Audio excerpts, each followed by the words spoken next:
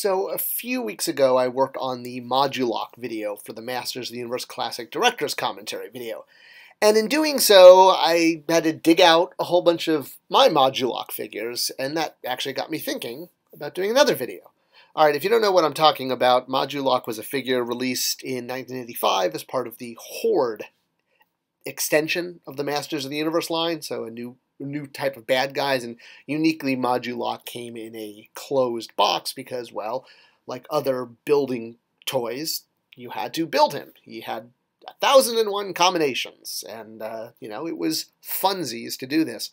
Getting him into classics was something that I was overjoyed at.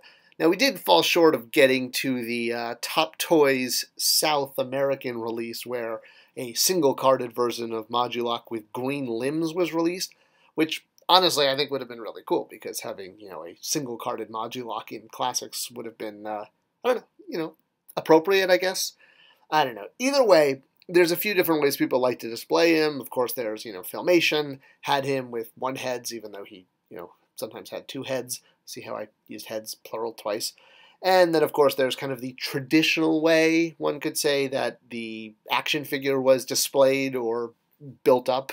Of course, you could, modify it as much as you wanted, but there tended to be this standard look.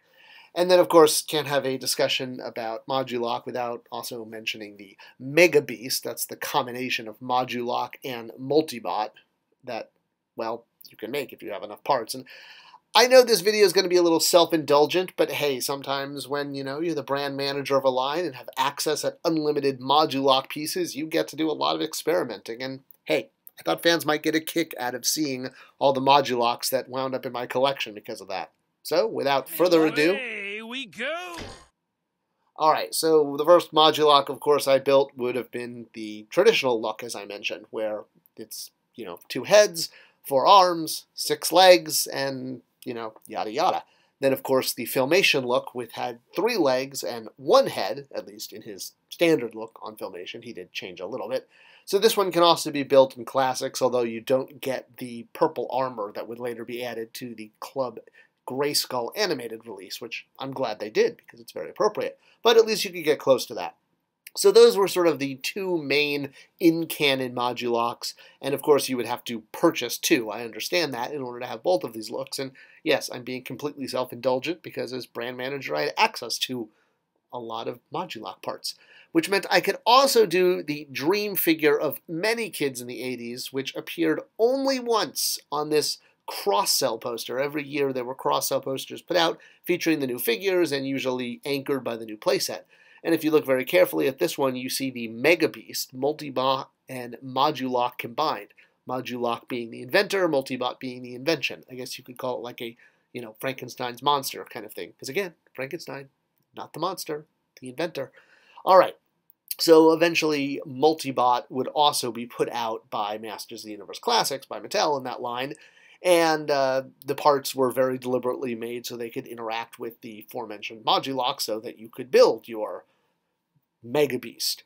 Which, yes, I suppose kids in the 80s, if you had both and had access to that poster, I wonder kind of what percentage actually did build that back in the day. Alright, so with classics, of course, I have my standard Modulok and my standard Multibot, but again, hey, advantage of being the brand manager and getting access to additional pieces, I was able to build also the aforementioned Mega Beast, which we put into canon in the Classics mini-comics. We did that very deliberately because we wanted to provide a blueprint for fans so they knew how to build one, if they wanted to, based on the illustration in the original, or the painting, if you will, in the 80s. So we used him as a character in the mini-comics so that visually fans could figure out how, by buying a Multibot and a Modulok, they could build a Mega Beast. Unfortunately, you actually needed 2 Multibots, and I regret that, but that's kind of just the way it was based on the original illustration, and when Axel interpreted it. So we're reinterpreting it for a blueprint. And here he is. So this is what my Mega Beast would look like, correctly built up, standing next to Multibot and Modulok and Multibot. All right.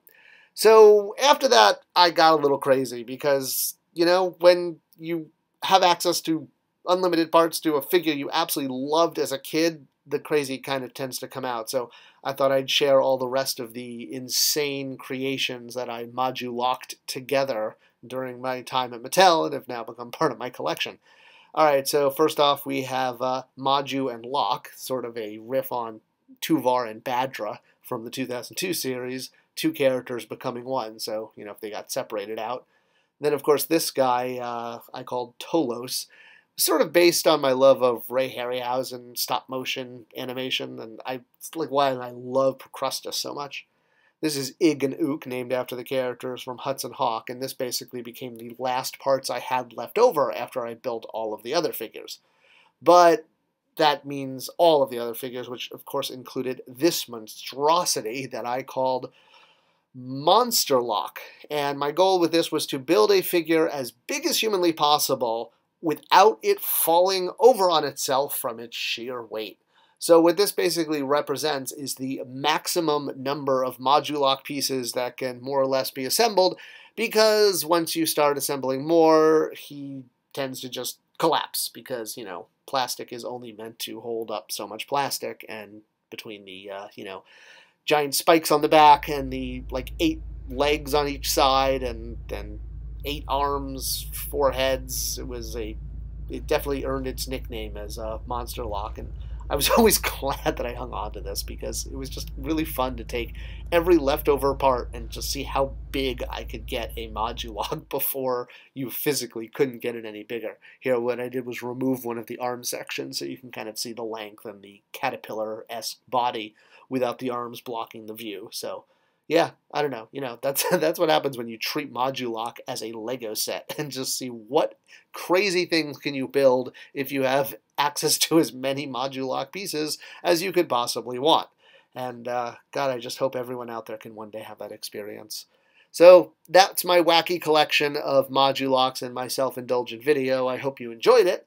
And hey, if you want to see more self-indulgent videos of other crazy creations I've made or other, you know, wacky variants that I've kept over the years, I'm always happy to do that, so let me know. Until then, I hope all your modulocking is awesome, and you enjoy your He-Man continuing toy hobby. Thanks for watching.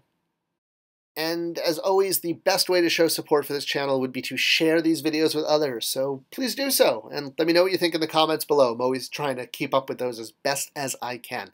Thanks for watching. See you next time.